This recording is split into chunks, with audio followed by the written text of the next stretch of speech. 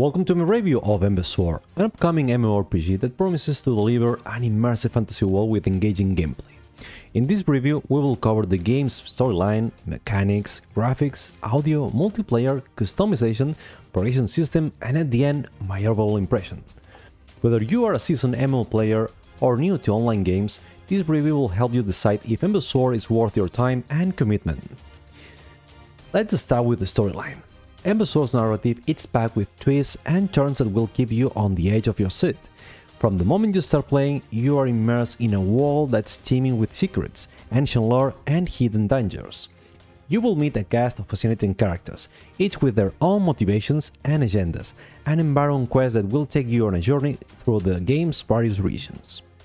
Speaking of regions, the game's world building is absolutely stunning. From the lush forests to the sprawling cities, each region feels distinct and alive, with its own unique landmarks and cultures. You will explore 7 different regions in total, each with its own challenges and rewards. Whether you are battling bandits in the grasslands or delving deep into the wilds of the forest, you will always feel like there's something new to discover. So let's explore every nook and cranny of this magical realm. Our journey begins in the forest, where we hone our combat skills and face off against our very first boss, Pool.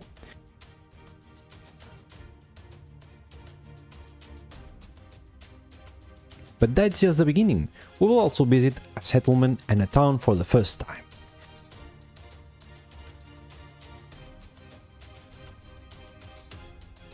Moving south, we arrive in the grasslands, where we must confront Marty's Gulkador, the second boss, while also dealing with pesky bandits. The Millwood lies between the forest and the grasslands, and although we didn't spend too much time here, it's still a beautiful area with new stylish additions. As we venture to the right of the forest, we reach the capital, where we meet Rashi, and embark to a global quest to complete all quests in Solarwood. We managed to complete 4 of 6 quests, which it's not really so bad. Heading north of the forest, we enter the deep forest, a wild place with plenty of vegetation and towering trees. Here we help Trance defeat Steel Slice, the third boss. To the right of the capital and above the Millwood, we discover the Autumn Forest, where we complete a few quests and explore the only town in the area. Could there be ruins of an ancient civilization lurking nearby? Who knows? Finally, we arrive at the mountains, a completely new area we haven't seen before in the pre-alpha. This vast region boasts 2 cities, 1 town, and a whole new questline for crafting. The anticipation was palpable as players eagerly awaited the arrival of Ember's combat feature. After all, in the pre-alpha version, all we could do was explore and craft. However, in the alpha, the long-awaited combat feature finally made its debut, and we were finally able to unleash their skills and defeat enemies. With the inclusion of 3 new combat skills that had never been seen before, the melee combat styles with the sword and shield and the censer, and branched styles with the pistols and the staff. The combat system in Ember certainly did not disappoint. Players could choose from a variety of weapons, each with its own unique set of skills and animations. The sword and shield combo in particular was an absolute delight, with its fluid animations and the ability to combine different skills for maximum impact. From the powerful shield attack that stun enemies to the exhilarating whirlwind that allow players to spin and attack all surrounding enemies at once, the skills on offer were a blast to use. The aerial attack skill was a visual spectacle, and even the stampede skill, though not as impressive, still pack a punch. The pistols, while not as exciting as the sword and shield, still offer players an easy-to-use weapon for quick leveling up. The sprint skill came in handy for speedy getaways, and the target skills allow players to deal a lot of damage to individual enemies. The area effect skill, meanwhile, was ideal for taking out a group of enemies at once. While I wasn't able to try the censer and magic stuff in detail, I could battle against mages using my pistols, and I have to confess that it was quite challenging. The mages could teleport and disappear in a blink of an eye, and then unleash a laser beam that could decimate players. And that's what happened to me. Though the pistols may not be the ideal weapon of choice in such a situation, the magic staff may be the perfect solution to take down such formidable foes. With the combat feature now a part of the game, Ember has certainly upped its game, offering players a whole new level of excitement and adventure. The gathering and mining systems were similarly to the pre-alpha, but with some notable improvements. As you gather vegetables, cut trees and mine ores, you will level up your specific skill, unlocking higher tier resources as you progress. With various plants, trees and veins, requiring different levels of each skill, you will have to use your wits to unlock the higher levels, allowing you to access rare and valuable resources. Take your time to explore the map and hone your skills, as you never know that treasures might be hidden just around the corner. Crafting in Ember has taken a significant leap forward from the pre-alpha, introducing a plethora of new skills and mechanics for players to explore. One of the most noteworthy features is the updated crafting UI, which adds a layer of complexity to the system. Now, each crafting type has its own specific tier, making it easier to find and access the right tools for the job. Need to craft a weapon? Head to the dedicated weapon crafting table. Want to make armor? Seek out the armor crafting station. With this new approach, players will have a more immersive and intuitive experience crafting their gear and exploring the depths of Ember. The visual journey through Ember's game world is a feast for the eyes, with its polished and stylized graphics that have been lovingly crafted with great attention to detail.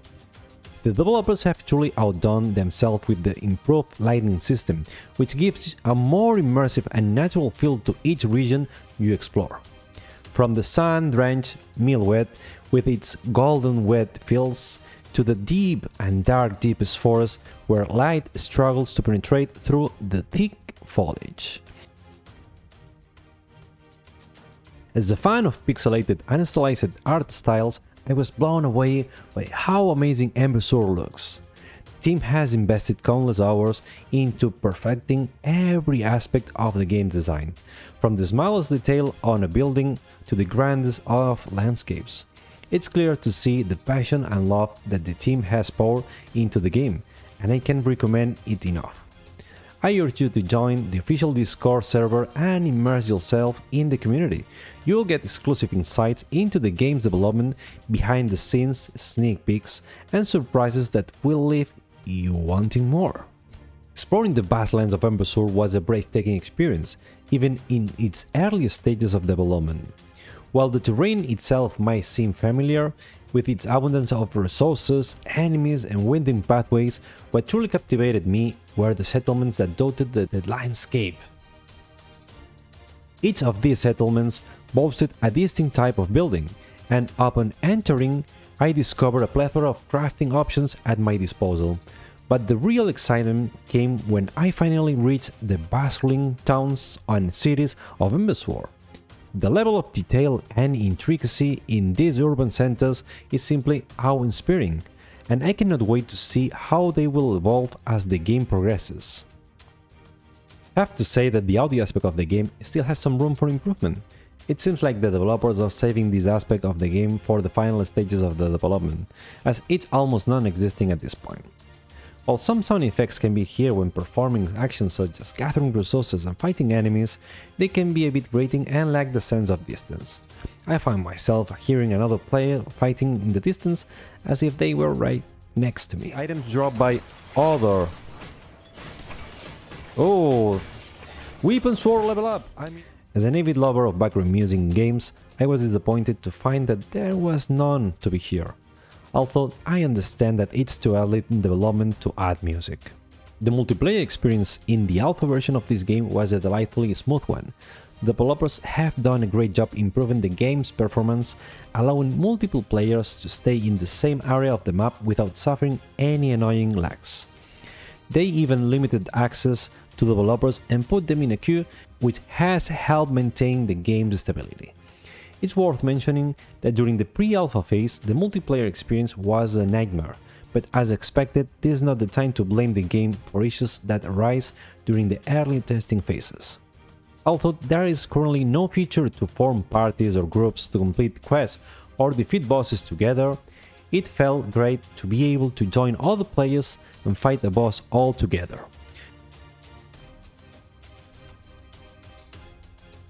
This is just the beginning, and I'm excited to see the moment when we can start teaming up to tackle even greater challenges. In the alpha, PvP is already available, and I was able to try it out a few times. Although the specifics of how this feature will be implemented in the future are still unclear, it was a thrilling experience to participate in PvP in the designated battle arenas, where players can fight against each other and earn points with each kill for the quest line of PvP.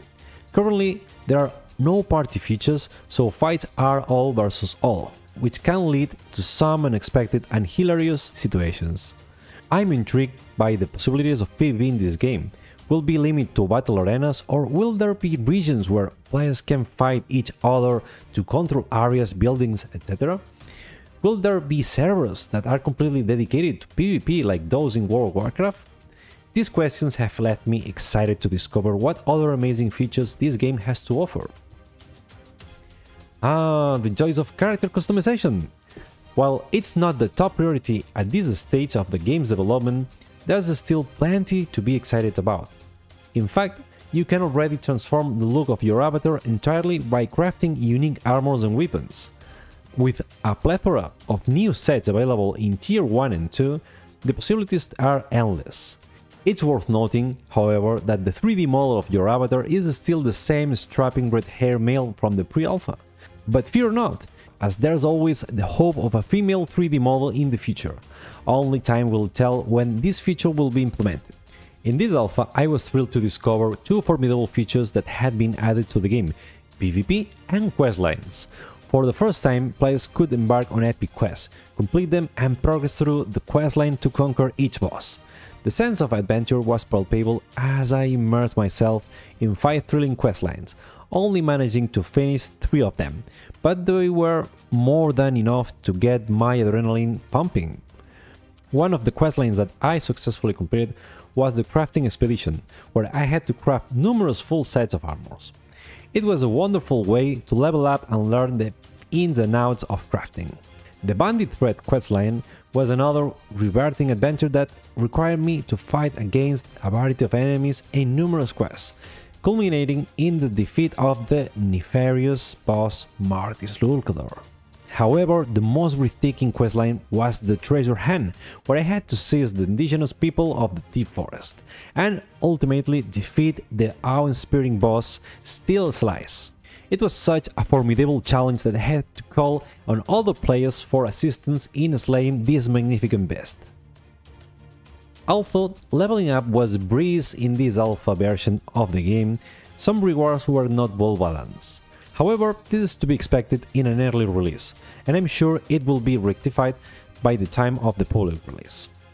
All of the skills were immediately available, and players only had to level them up through crafting or gathering, depending on the skill. The higher level skills are essential for crafting higher tiers, but this alpha still felt like an early version of what is yet to come. Completing quests was the best way to obtain weapons and equipment. Okay guys, it's time for me to give you my overall impressions of the game, which was in alpha stage. As you know, alphas are like sketches or drafts. They are not the final version of the game, but they provide us with an idea of what the developers are working on. The beta will be more gameplay focused, giving us a better look and feel for what the final product will look like. It's not just a test for the game, but also for the game engine, which is developed in-house. Now, before I start drawing conclusions, I want to make it clear that I don't want to be harsh on the game. There are many aspects to consider, like graphics, sound, and network stability, that may not be fully developed yet. However, compared to the pre-alpha version, I can say that I am very satisfied with the game's progress. The questline system, the new skills available, the addition of bosses to fight around the map, and new equipment and weapon tiers to craft, and all exciting features that have been implemented. While network stability still needs to be proven with more users playing at the same time, it's important to remember that we had to wait in queue to join the game and start playing. The UI has been tweaked, but it still needs further updates and improvements. Unfortunately, the audio is one of the worst features at this moment, which the developers will need to address before they move on to the next beta stage. In their Discord general channel, it was shared that the next alpha is set to be released in August, and I, for one, am extremely excited to keep playing and testing this game. So stay tuned, gamers, and let's see what the future holds for this game. Hey, if you enjoyed the video, don't forget to tap on the thumbs up button, subscribe to my channel and turn on the bell to stay tuned for more videos. See you next time!